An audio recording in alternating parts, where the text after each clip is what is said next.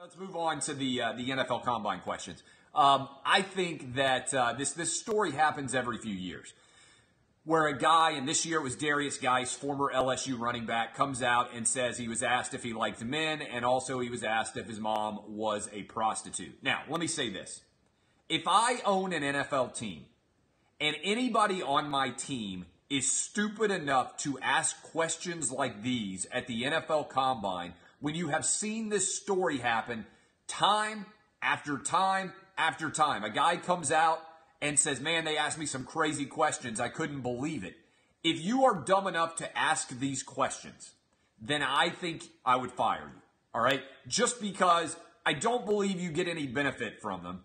And also because you have to understand how quickly the left-wing media is going to take this and treat it like an insanely serious story.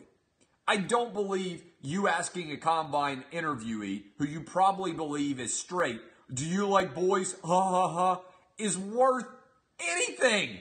Not to mention, questioning somebody's sexual preference should never be part of an interview for a job, either way.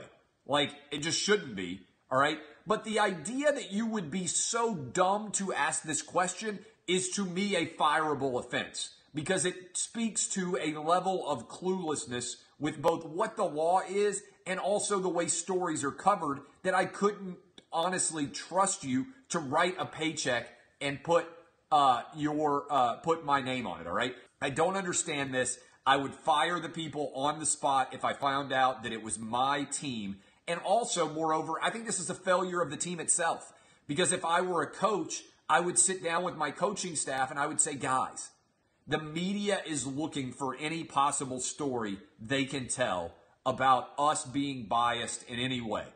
These stories go viral instantaneously because this is what the media wants to talk about. They want to talk about us not liking and giving equal treatment to gay guys. They want to talk about us not treating these players fairly. They want controversy.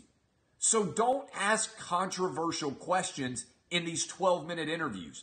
If you really think that we need to probe these guys psychologically and see how they respond to difficult questions, then I'm going to give you an answer.